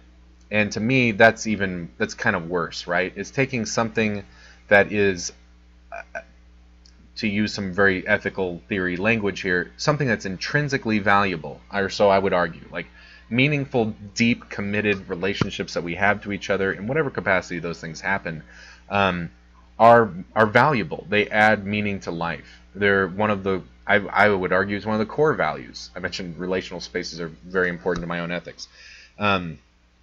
But to twist them up and use them as just another mechanism for profit maximizing seems really bad. I mean, the things that seem the most morally worse to me are when you take something that's really good and twist it up into something really not good. I mean, those are the things that kind of get my goat the most. Rather than just like blatant wrongdoing, it's like doing wrong in the name of good, or being able to accomplish evil through something intrinsically valuable. Those are the things that are just really disturbing to me. Okay, it feels good for you, Walter. Okay, awesome. We still have Larmer to talk about. So let's get into that. I think that's a lot of coverage of Duska, and maybe more than you needed, but let's do Larmer. Larmer won't take too long. It's a pretty simple setup here for Larmer. His paper's a little shorter too. Larmer is responding directly to Duska, but not just to Duska. Larmer is basically fighting a two-front war on this whistleblowing issue and employee loyalty. On the one hand, he thinks businesses can be proper objects of loyalty. So he disagrees with Duska's pessimism about this. Like I said, I think there's maybe some ways in which they're not directly in conflict. And ways in which I think Larmer, in some cases, misunderstands Duska. But there are a couple particular points that they definitely don't see eye to eye on, specifically the asymmetry versus the symmetry of proper loyal relationships, or proper relationships that can be proper objects of loyalty. But I mean, like I said, Duska leaves the door open that maybe if a company operated in a different way, if the nature, character of their relationship with their employees was on a different foundation, that there were different ties that bind other than just mutual benefit, like I need a paycheck and you need some labor kind of thing, let's cut a deal, then maybe they could be proper objects of loyalty. I think Duska's open to that possibility. He's just so pessimistic that any actual conditions in the world meet this. And even nonprofits. I mean, it's not just for-profit companies. Like I said, I could go off on nonprofits for a while. I love them. I think they're very important.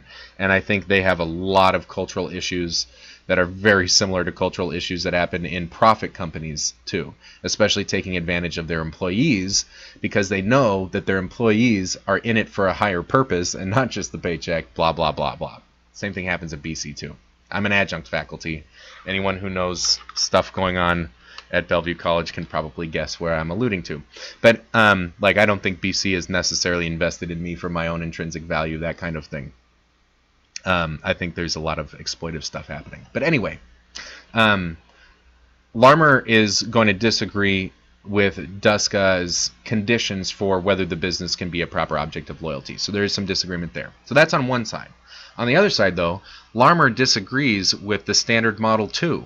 And again, the Standard Model being this framing of the concern around whistleblowing that it's a violation of loyalty. And this is where the most interesting things from Larmor come up, in my opinion. I mean, the really big things he has to say are not as much about Duska as much as about the what loyalty means. And that's what the second half of his paper is all about. He's basically going to argue for the claim that whistleblowing is not a betrayal of loyalty. It's actually something in line with loyalty. So he's thinking his sort of final position is that business can be proper objects of loyalty, and we should understand whistleblowing as an expression of loyalty rather than something that goes against it. And his arguments here are very interesting. So let's take a look at that. So in terms of this argument against Duska, the main issue is about the reciprocity. So Larmor uses this example about the loyalty of a parent to a child, where he says, like, imagine a parent, is supposed to, we think it is appropriate for them to have loyalty to their children, even when their children don't show any loyalty to them whatsoever. Like some, rebellious late teenager who's like, fuck you, parents, I don't care about you, you can go to hell, blah, blah, blah. And it's like, even if the child is not showing any degree of investment in their parents' well-being for their own sake or something like that, that doesn't mean it's wrong for the parents to be invested in the child. And I think he's right about that. I mean, as far as it goes. The question is, if that counterexample to Duska's condition opens up the space for a company being a proper object of loyalty. And I'll throw my little 2 cents in on this one. Larmor, I think, has a more burden of proof to shoulder here than he actually does. His argument is incomplete at this point. All he's left open is the logical possibility of asymmetrical relationships that are proper objects of loyalty. That's it. If you apply it to the business context, I think you get a little wacky result. And I think if Larmor is going to shoulder his burden of proof, he's going to have to deal with a potential way in which the proposal as it stands right now, if applied to business, is absurd. And let me flesh that out. So let's use the parent analogy. I don't think this is going to be able to work straightforwardly, but maybe Larmor wants to make it more complicated. But if we were taking that analogy of the parent being loyal to the child that's like rebelling against them and doesn't care about them, what would that mean for the roles of the employee-employer relationship? It would mean that the employee is actually in the parent's role, and the rebellious child who's like, fuck you, parents, is actually the business. So the business is not reciprocating the kind of investment, the over and beyond thing that the employee is giving. Which should, I mean, if that doesn't immediately strike you as a little wacky, this might help to illustrate the wackiness. In the parent-child relationship, the parent has a lot of the power. And the child is growing and getting more power and independence and that kind of thing. But they're also, just in terms of self-empowerment, a person's still maturing. They're still figuring out how to be a person, right? And so, even if the parents didn't have other kinds of power, like owning the car or the house or whatever it is, they would still be more empowered in terms of their maturity and things like that. So it makes sense to expect of them to be the bigger person in that situation, right? But in the case of the employer and the employee, it's the employer who really has all the power. And we might want to say the responsibility. But under Duska's arrangement, it's like the employees have to do this kind of paternalistic caring for the corporation, which just can't help being a profit-maximizing machine that can't give a shit about you or something like that. And that seems false. It seems weird to have the relationships of responsibility be disconnected with the power relationship. And it just seems false to me that the company can't help but be a profit maximizer that doesn't care about its employees for their own sake. That doesn't seem to be necessitated. I will get to that in a second, Walter. This is Larmor's argument about challenging Duska's requirement on reciprocity. So, shoot, there's something else I was going to say.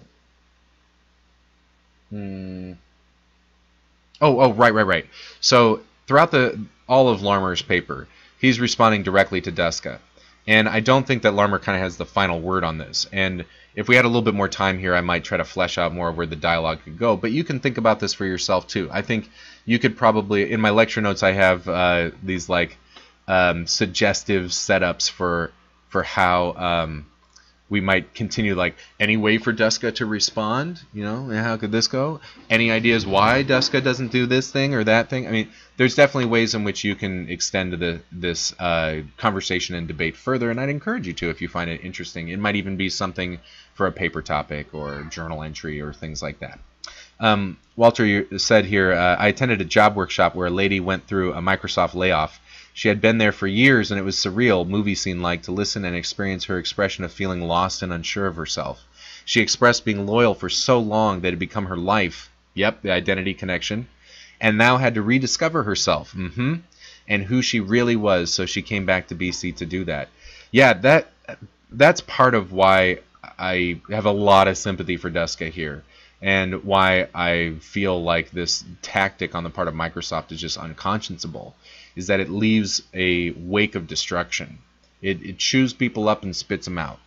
And it's not just a ignoring of what is good for people for their own sake, but it positively can damage them too. So that's some of my moral baggage about this kind of behavior. It's not just business stupid or something like that. I mean, there are concerns here, and they can be respected by businesses, and if they are negligent about that, that seems unjustifiable to me, or so I would argue. Okay, so Duska also goes on, or Larmer goes against Duska in another way too here, talking about loyalty to fellow employees or to stockholders. Duska does mention the loyalty to fellow employees, and I think there's definitely more to that conversation, and we've explored some of that here in the discussion tonight. But also, Duska never mentions shareholders, and this might be interesting. I mean, I think Larmer's doing a little bit of like, gotcha, Duska, like, you didn't talk about this, so you got to talk about that. But I'm like, does he? Personally, I'm like, I think I can guess what Duska's going to say. He's going to say the relationship between stockholders and employees does not create a space of ties that bind that would also qualify as a loyalty relationship. I mean, it just doesn't. But again, like I've been warning, the fiduciary duty debate is lurking in the background everywhere. So I think Duska would probably be partial to someone like Boatwright, who's saying, look, there isn't any interaction. There isn't any substance here for how they relate to each other that would allow for there to be a relationship that you could be loyal to that could meet the conditions for proper loyalty. But if you got someone like Friedman or Hasnas, who's thinking like, oh no, maybe it makes sense to understand this as like being like an implicit or a quasi-contract, right, where the employees return loyalty as part of an exchange of honoring how they're being given a job by the employer. But this starts to strain credulity, I think. And at least for everything else Duska says, it's not going to fit for him. So I think we can extend those arguments pretty easily. I also think it's worth pointing out Larmer does saddle Duska with the claim that loyalty is only appropriate between moral agents, and I don't think that he holds this. I think that's to reduce him to a social atomist position when he's explicitly doing the moderate thing.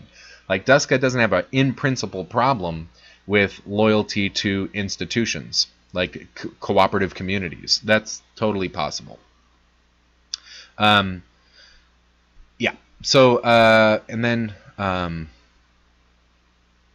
yeah, this last argument that Larmer brings up is actually a place where I see a connection between Duska and Larmer. Like, Larmer's thinking this is an argument against Duska, but like I said, I think Duska does leave the door open here for how companies could maybe meet these standards that would be required for proper loyalty, in which case that would be okay then. But here's the really interesting part. This is the part I'm excited to get to here, and then we'll finish off our lecture here. We're coming up on an hour and 50 minutes, so getting close to the home stretch here. Let's finish it off. The way in which Larmer is trying to argue, not against Duska now, but against the standard view that sees whistleblowing as a disloyal act, he's saying, no, it isn't. Larmer's like, the whistleblower is not faced with a moral tragedy. of choosing the lesser of two evils. Either I betray the company and violate loyalty, and I take on this, I don't act in this virtuous way that I'm supposed to, or I neglect these concerns about wrongdoing or possibility of harm, risk of harm, stuff like that. Larmer's like, no, there isn't that kind of dilemma.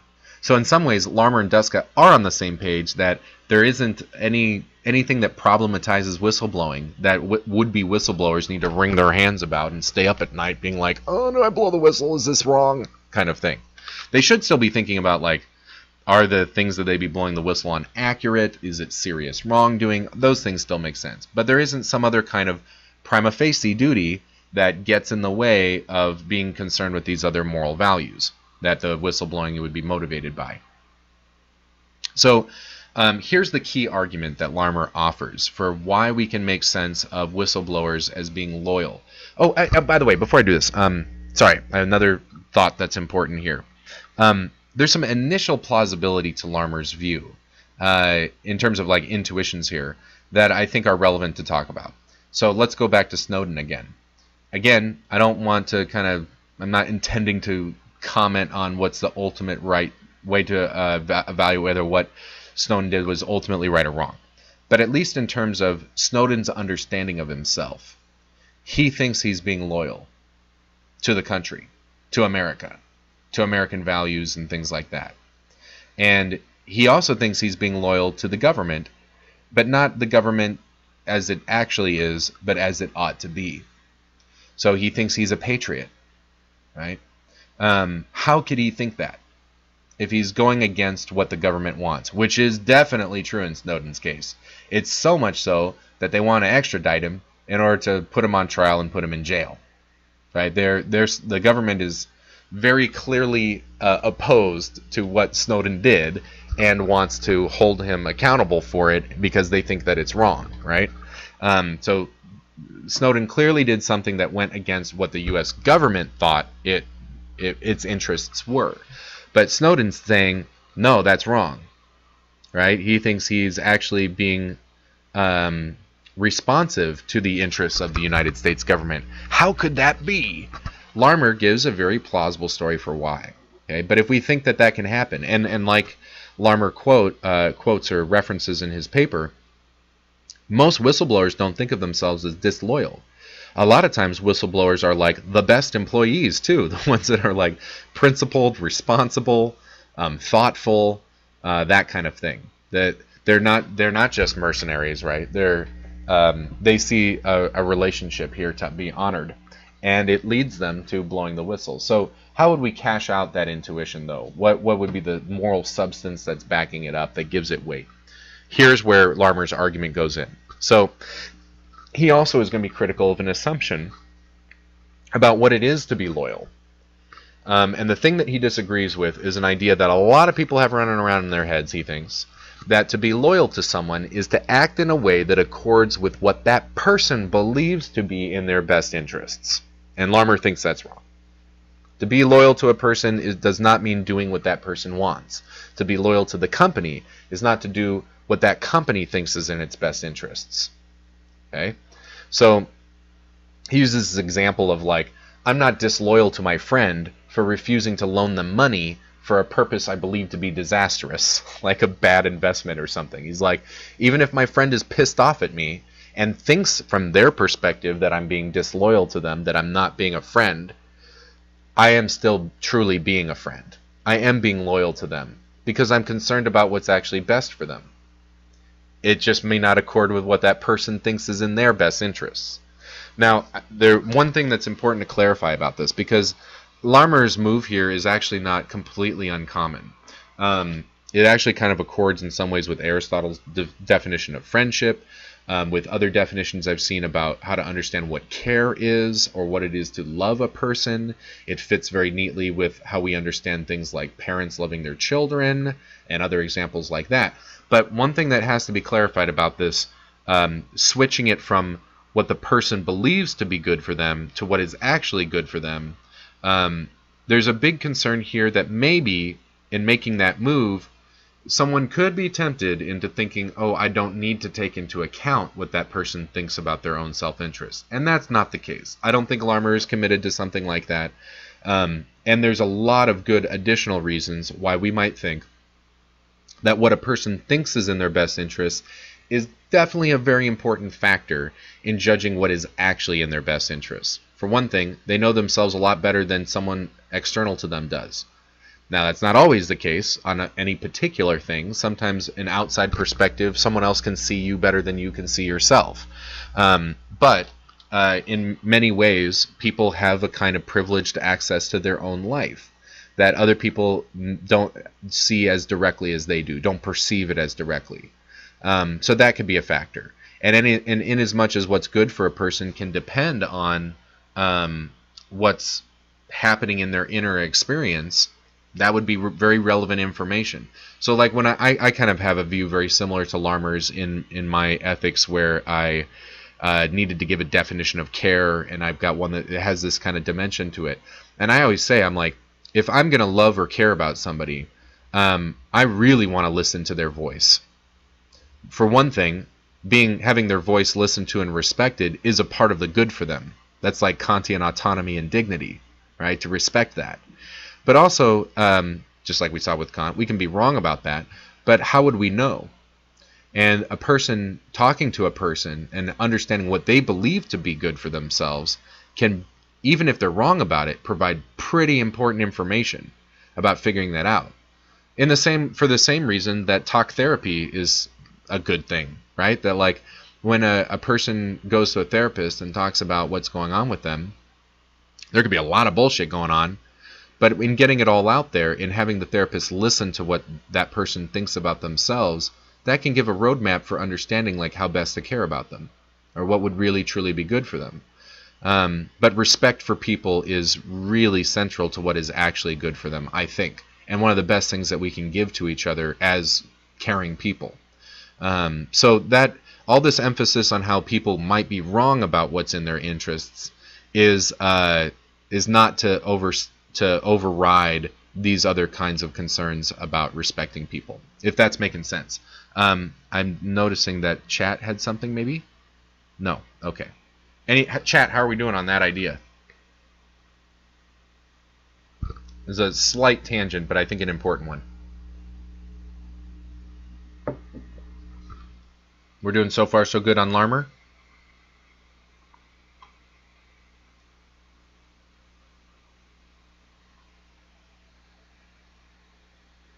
Cool. Okay, thank you for the feedback, Leticia. Always appreciate that. I'm not just talking into a box. Okay. Oh. Cool. Awesome. Thank you, Theo. So the next big step of the argument. So the first step of Larmor's argument is just to debunk this idea that loyalty to a person or to a thing means acting in what that person or thing's belief is in their best interest. It's to act in what's actually in their best interest. Second big idea that Larmor has here that's going to be working toward an argument for why whistleblowing is not disloyal is that acting immorally is never in someone's best interests. And that's another really big and interesting idea from Larmor. That immoral actions can never actually be putting someone in a good state. And I think, I say in my lecture notes here, I think this is the major claim that Larmor's case really rests on. I mean, even the first premise is kind of an interesting one, but when you think about it, you're like, yeah, no, that makes sense. There's lots of counterexamples here of like being loyal to a person in a way that frustrates what they want or what they believe is good for them. That's a little easier to swallow. But this is a part that might be more controversial, because a lot of times when we do immoral actions, we think it is in our best interest to do immoral things, right? It seems like crime does pay sometimes, right? Like, I can get this thing that's good for me if I can get away with, not the negative consequences of accountability for my illegal or immoral actions. But Larmor is saying a person's what I called moral status. Remember the status of a person being guilty or innocent of some possible wrongdoing. The moral status is built into whether a person is in a good state or not. And I think there are some intuitions I can appeal to here, or scenarios that would back up Larmer's claim about this. In particular, I think about the context of parents caring about their children. So parents don't want their children to be immoral people. They want them to have virtue. They want them to respect moral values. They think that's better, that's a good thing, that these moral values are not just some like external hoop jumping expectations of whatever, right? But that the moral values have intrinsic value, that they deserve to be followed, and it'd be worse if that didn't happen. That if someone is living in a moral way, in a just way, in a compassionate way, they're in a good state. There's a kind of moral health. And if someone is doing immoral actions, there's something wrong. They're morally sick and need some help, that they're in trouble, right? They're not existing in the state that is an ideal human state to exist in. So this claim is so important for Larmer's thing about whistleblowing, because basically, if there's something that is happening in the business that is deserving of whistleblowing, that's a sign that the company is not in a good state. And it couldn't be in the company's interest ever to go along with that wrongdoing, or to be complicit in it, to use Davis's language. If you think not blowing the whistle is actually being loyal to the company, Duska's like, or I'm sorry, Larmer is like, you're just wrong. You're just flat wrong in thinking that way. That it's never in the company's interest to do immoral things and to be illegitimate. If we're using, maybe think back to the social contract theory of business ethics in the fiduciary duty debate, we're saying like the legitimacy of the corporation depends on it fulfilling this justice requirement, that the company is not violating considerations of justice or human rights or stuff like that, and this well-being requirement, that it's actually serving in the interest of people in society, that it's benefiting society to exist. If the company is operating in a way that violates one of those terms, according to social contract theory, the business has now become illegitimate. It doesn't deserve to exist. And what the social contract theory tells managers is that their duty, their fiduciary duty, is to the company, in the sense that the manager has to protect the operation of the company to make sure it's legitimate, that it stays legitimate. Okay? So if the company is engaged in wrongdoing, it's in danger of being illegitimate. There's something wrong with the company. Something bad is happening here. Whistleblowing could be the remedy. That's Larmer's idea.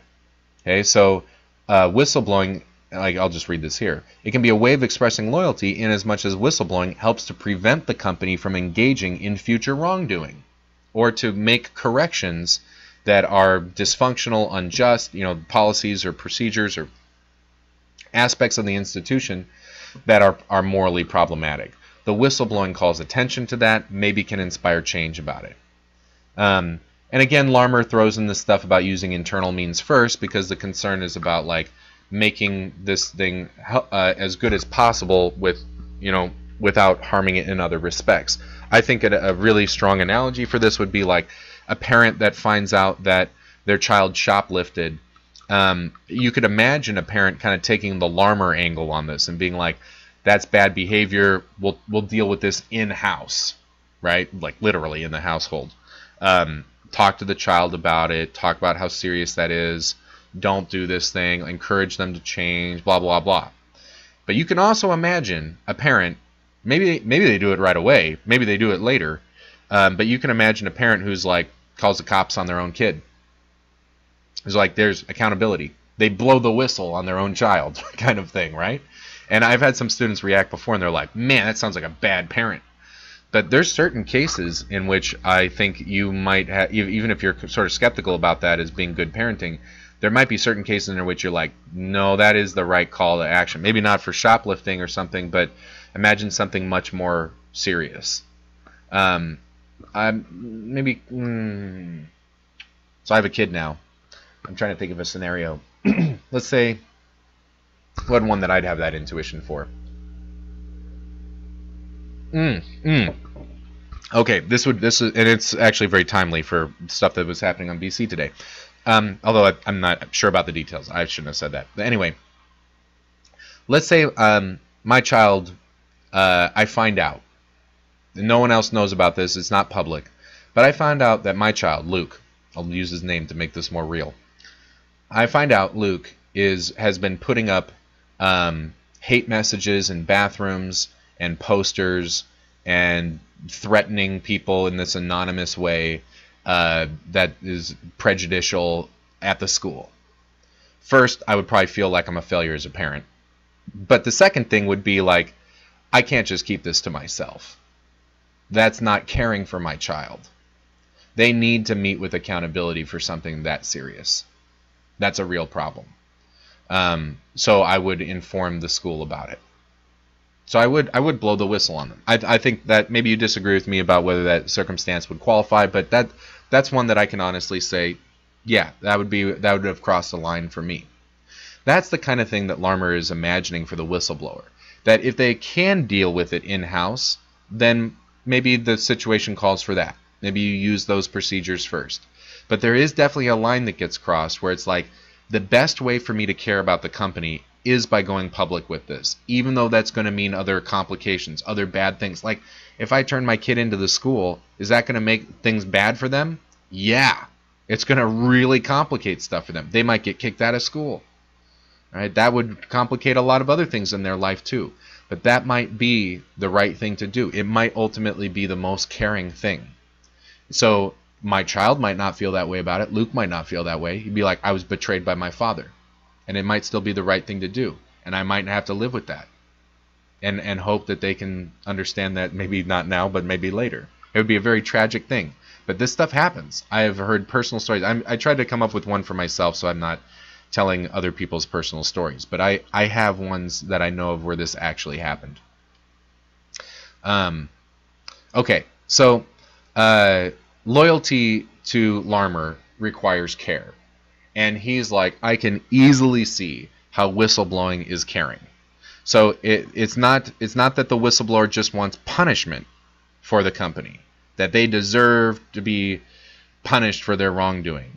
But really, in Larmer's view, it's and maybe through the punishment, there's a desire to restore the company, which would otherwise be legitimate, into a state of legitimacy. Through either changes or, I mean, to a certain extent, I think just participating in systems of accountability, like punishment, can accomplish that.